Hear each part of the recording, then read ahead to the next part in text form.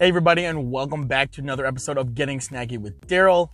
I am at my local Culvers because if you didn't know already, the Pretzel Bites are back. That is correct. Little pretzel balls that they have is back.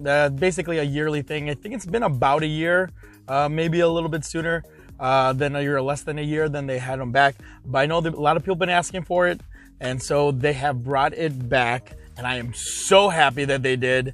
So there we go. Just for me, they made this. All right, here we go. Ooh, let me pull back the flap, adapt.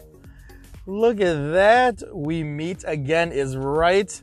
I did do a little prep. I did take off the lid off the cheese, just so I could get a good picture view for you guys. I have not tried the Pretzel Bites this year. I have had them before, loved them. Let's see if the quality is still there. It is Culvers. They know cheese and pretzels, essentially, with that Wisconsin base. So let's see if it still delivers. And I am so excited for this.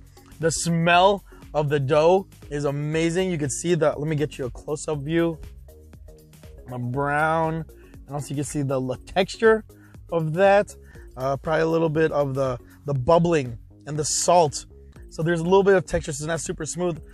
This is the perfect color for this. Probably the perfect size for Pretzel Bites too as well. And so we got some warm cheddar cheese. Let's go in for a dip. Oh man, let's see, try to get this as, there you go. There you go. Look at that. Look at that beauty.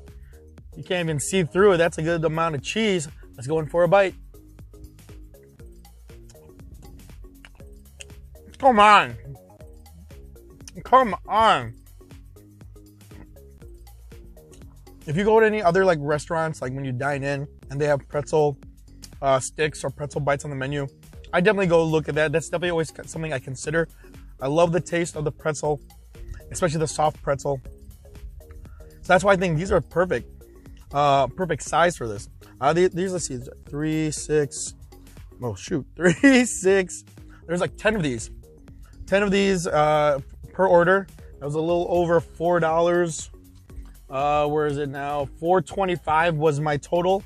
So probably like $3.99 or something like that. Once you add the tax, it's $4.25 for the cheese and the pretzel. This is a perfect appetizer. I love the taste. It's good. I don't know what else to say. I mean, honestly, I could probably just chug this cheese right here. And for those who know me, you know I would chug this cheese. But I do want to save the cheese for the Pretzel Bites. These also taste, these would taste really good on its own. But if you have the cheese here, you might as well dip it in and go in for it. Actually, and then my pro tip, honestly, is to let the cheese sit for them. If you can, let the cheese sit from it so it gets thicker again. Because when it's fresh, the cheese is good, but it's like runs off. You don't get this good coating. Like when they talk about cooking, when they says the back, coating the back of a spoon, this is pretty much what they're talking about. This is the look that they're going for, the consistency they're going for. All right, it's about to drip out, so you know it's still pretty warm.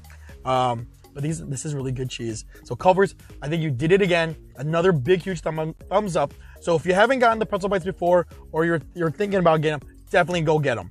This is a must-have. This will definitely get a